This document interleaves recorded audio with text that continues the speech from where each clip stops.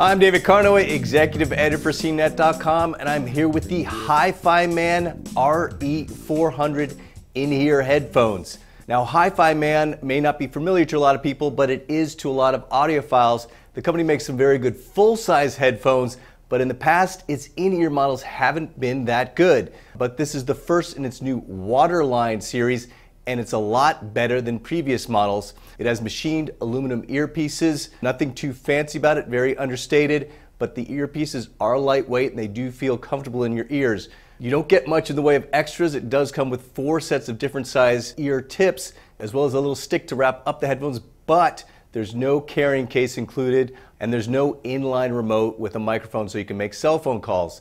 The headphones themselves seem fairly durable. The bottom half of the cord is cloth covered, and the cord terminates in an L shape, which is a little bit more durable than your straight plug.